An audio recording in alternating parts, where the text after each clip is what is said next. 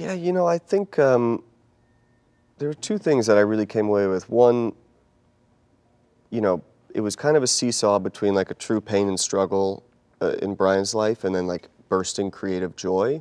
And I think I realized how much your creativity can give you or can give other people, which again might sound terribly self-important, but I mean what Brian's music has given to me, and you know, really has, you know, lit me up, and I think along with the idea of somebody experiencing pain and struggle, he wanted to make music that would help people smile and help them heal.